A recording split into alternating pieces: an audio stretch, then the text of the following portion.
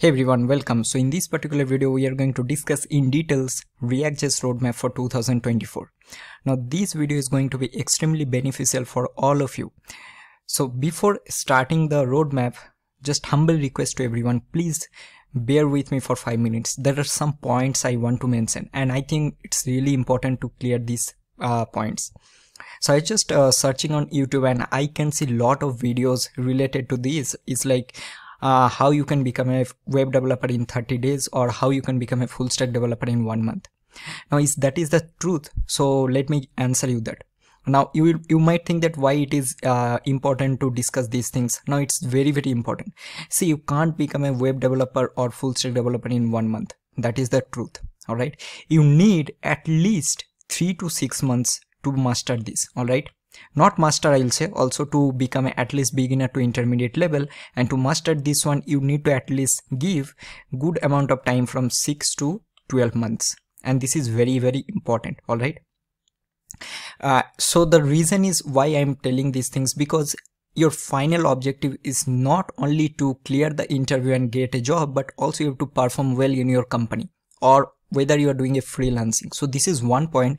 Second point is that so many people will comment that why you always start with a very simple projects, not a clone. See, whenever you learn a new technology and like at the first time, if you start creating a very big clone, I know that you'll be able to learn it, but it's not good for long run. So that is the reason theory is also very important. See, if theory is not important, then why there will be so many documentation? If you see like each and every technology, there will be a good amount of documentation. So I'll highly suggest at least give 15 days to learn the documentation or basically the theory, and after that you start creating very simple projects and then move to clone. All right, or basically complex one. So these are the points that I want to mention. Now let's get started. So the first thing is that you can see that I'm given like when. So there is no when. You can start whenever you want.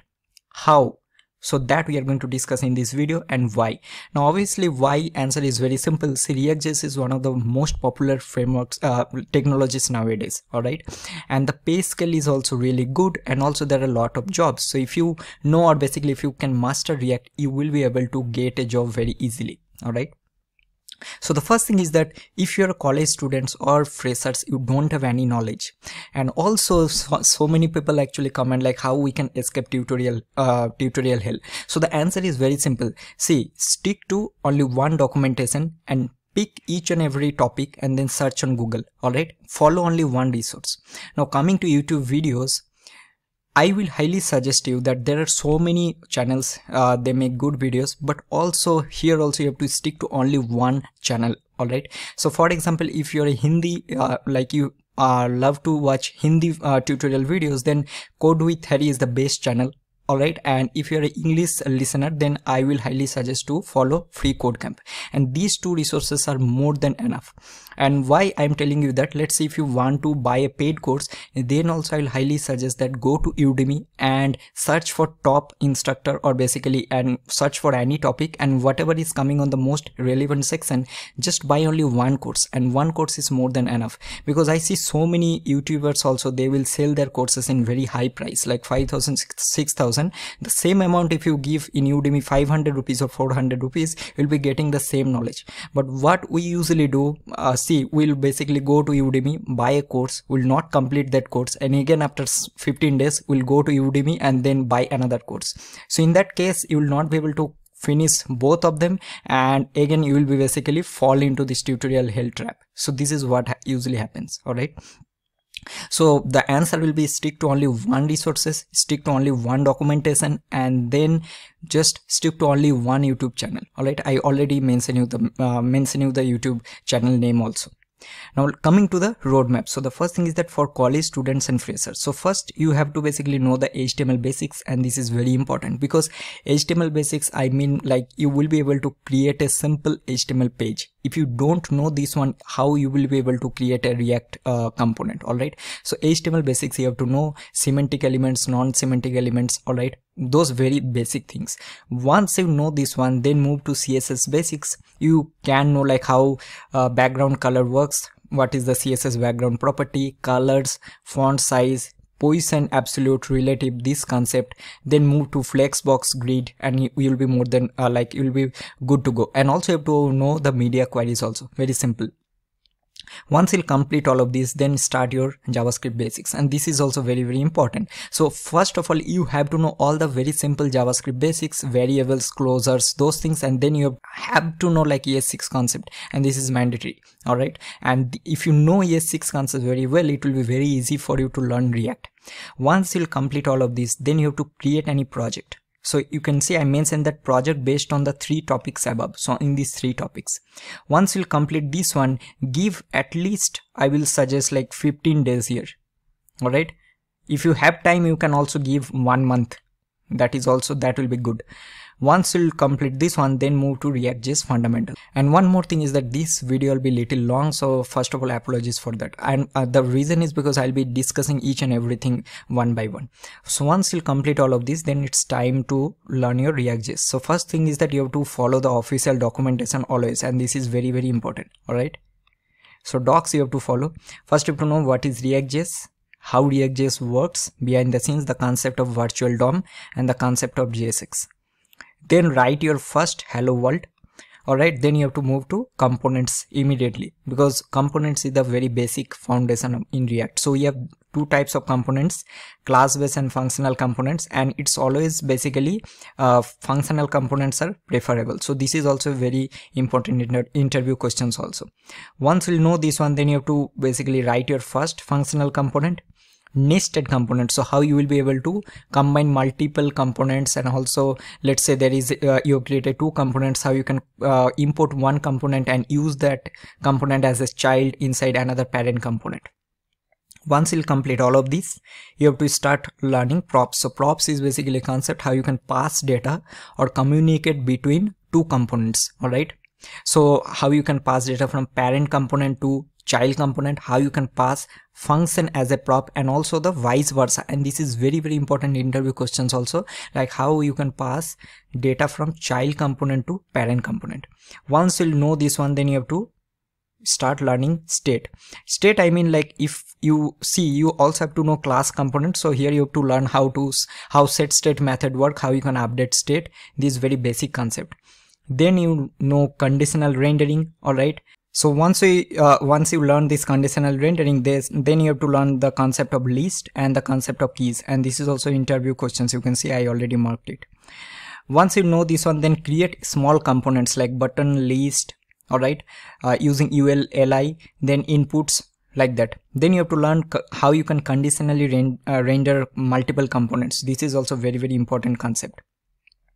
Then move to component lifecycle, how event handling works, and implement a very basic form. Then you have to learn all of this, that on change method, on click method, and on submit method. So most of the time we'll be using these methods. Once you'll complete all of these, then it's time to start learning basic styling. So here you can simply write simple CSS files, how you can use CSS modules and SCSS or SAS. So these will be very basic React fundamentals, all of this. Once we'll do all of this, then you create a very simple project which combine all the above concepts. So whatever things you have learned so far. All right, then move to very important React hooks. Now believe me, whenever you'll be giving interview, most of the times you'll get questions from React hooks. I can guarantee you that. All right, so you have to learn all of this. First you have to know the very basic and important one, use state, how you can manage state using this hook. Then you have to know use effect, which is basically a side effect hook. So how you can manage different kind of side effect using this hook. Also how you can do API call, so that we are going to discuss later. And then it's my personal favorite, this is called use context hook or the React context API. So how this works, so this hook is basically used to manage any kind of global state. So let's say you're having 2 components and these 2 components are not connected with each other. So how you will be able to pass data from this component and the vice versa. So in that case, what we'll do, we'll create a global store, and then from this file or basically context will be managing all the states globally, and then you'll be able to consume this state in these 2 components, although there is no direct connection. All right, so here this hook is very important. Then you are having the use reducer. So use reducer is another alternative of this use state hook. All right, so here this is also used to manage any kind of complex state. Then you are having useRef, which is used to manage any kind of uncontrolled elements, then DOM elements. This is also very, very important. Then there are two performance improvement hooks that you have to learn. So first one is use callback and second one is use memo. So these will basically memorize a callback function and this will memorize a value. So this is also a very important interview question, that what is the difference between use callback and use memo. Once you learn all of this, so this is also optional, like use layout effect. All right. So this is similar to this use effect hook, but it's better to learn because sometimes in interview you'll get these questions that what is the basic difference between use layout hook and use effect. Once you'll know all of this, now it's time to create a custom hook, and this is another very, very important interview question, that create a custom hook, and most of the times they will tell you to implement this use fetch. Then you are having use window resize, use storage, and then I have given project 2, which is basically create a custom hook by your own, and I have given this one like use on-site click. So what will happen, let's say you are having some model and whenever you'll click on the outside, you have to close this model. So for this one, you'll be creating this reusable hook. So this is all about the React hooks. Once you'll complete the fundamentals and React hooks, now it's time to create a beginner project. So I've given 5 here. If you want, you can add. So first one is to do. So here you'll be adding, deleting, editing these features. Then I've given very basic calculator. Don't worry like why I've given calculator here. So this will be very, very basics, how you can do plus, minus, those concept. Then there is a blog app. So here, let's say you are having some dummy data and you have to render this data in your blog application. Simple, that's it. Then a simple countdown or timer, and then there is a recipe application using some dummy data. So here also we are using all of this using dummy data, all right, because we haven't completed any API. So these will be dummy data. Once you'll complete this beginner projects, now it's time to start working very important data fetching. So here you have to basically understand how data fetching works, how you can use effect hook and fetch data from API on page load, how you can fetch data from API on basis of some side effect. So for example, let's say you're having a button and whenever I'll click on this particular button and there will be a value, that value will go to a certain value, then only I want to call the API. So in that case, you have to manage some kind of side effect. Then how you can manage loading state, caching, and also how you can handle errors if there are any error from the API. Then I have given a third-party library, which is basically TanStack query or React query. So this is also very, very good thing to learn, but this is like optional. All right. So once you know all of this, then only move to this React query. Once you'll complete data fetching, now it's time to start forms. So if you see basic section, I already given some basic form. So here I think having a event handling a basic form, but here now what you'll do again the same revision. So you'll do form handling. Now this time create a complex form. How you can send form data to server. So most of the times whenever you'll submit a form, you have to send the data to server. How form validation works. This is also important interview question. And then I've given a third-party library, which is a React hook form or Formic. Either of these, both are good. You can choose whatever you want. All right. So I highly suggest to choose this React hook form. This is really good. All right. So this will be more than enough for form section. Then you'll be having routing. So here you have to basically understand how routing works, how you can navigate from one page to another page. And here React Router DOM is the best. And now it's very, very important to implement a basic project with multi pages. So for example, let's say take this blog app. So here you will create 2 pages. One will be list of blogs and then one will be like add a new blog. So there will be a button. So whenever you click on this add new blog button, you'll be going to that page and vice versa. So that you'll be able to implement using this React Router DOM. And here you have to use version 6. All right. Once you'll complete routing, now it's time to start working on state management. So here state management is, I already given you this very basic one, that whenever you are having very complex application, you can't do prop drilling. Prop drilling is basically, let's say, I'll give you one example. So you're having one component, inside of this you're using another component, inside of this you're using another component. Now from this component you have to pass data to child one. So you have to pass data in a chaining using props. That you want to avoid, because for now we are having 3. What happens, there is 100 components, right? So in that case you have to manage the state globally. So there will be a global store from where you'll be storing the data and then you'll be consume that data. Alright, so here my personal favorite is managing state globally using context. Context is really good and very powerful. You have to create any project using this. Then we are having Redux. Now again Redux, we are having Toolkit, Thunk and Saga. Now this I don't recommend because Toolkit is the best option that you can use. So you need to use Redux Toolkit. Then there is like Just End. This is also really good. This is little lightweight, but Redux is very popular and also used in enterprise level also. So I highly suggest to learn Redux Toolkit. Once you learn all of this, then create a very simple project using shopping cart and food recipe. And I've given here Redux Toolkit. I forgot to mention you have to create the same project using context also. Alright, so this will be more than enough for your state management. Once you'll complete state management, now it's time to understand how authentication works. So implement any basic login form and register form and try to implement the authentication which is JWT. Then we are having Auth2. Auth2 is basically like we have different provider, something like Google, Facebook, GitHub, and on click of that you want to authenticate a user. And then try to implement a project using Firebase. Firebase have some inbuilt authentication methods that you can use, and then there is a new package that is called Superbase. So this is also very popular, so you can learn both. I'll suggest to learn both. These both are really good.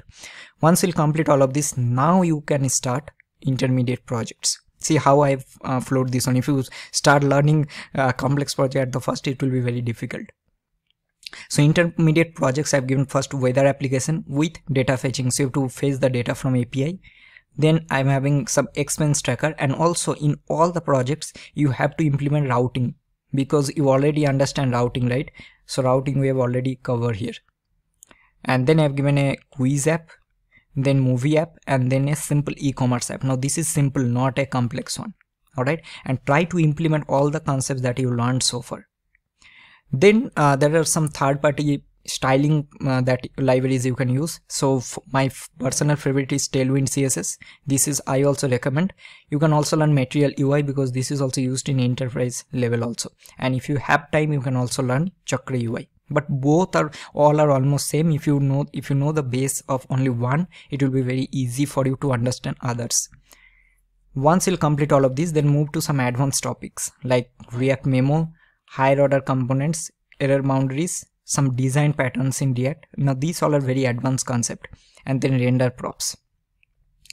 And then move to testing. Now I know that most of us don't like testing. I also personally don't like, but we have to basically know. If you go to any product based companies, they always write test cases. So here I'll highly suggest to start learning Jest first. Now you'll notice why I'm not telling React testing library, because React testing library is created basis of this Jest. So if you know Jest, it will be easy for you to learn this RTL.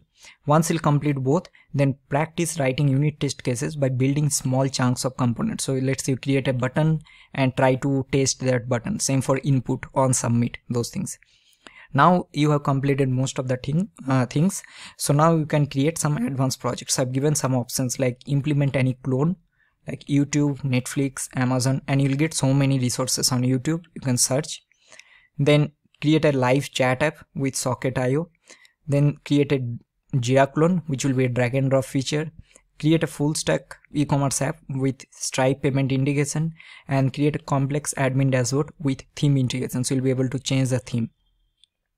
Now I think you know all of this, and then you can learn some next steps. I've given Next.js. I don't have to explain. This is extremely popular, and most of the website you will see inspect and it's created on Next.js. So it basically covers this concept of file-based routing, how you can implement full stack apps, server-side rendering, server components, all of this. Now think for 1 minute and you notice that whether you will be able to complete all of this in 1 month. No, right? So that is the reason I already mentioned that give at least 3 to 6 months to learn all of this. And if you have 1 year, it will be very good. And at the end, you can see practice. You have to practice a lot, and that is the only key to success. So that is all about the React.js roadmap. I hope that I help you in this one. If you have any query, you can comment down. And if you like this video, give a like. Please subscribe to my channel. I'll see you in my next video. Till then, good luck and peace.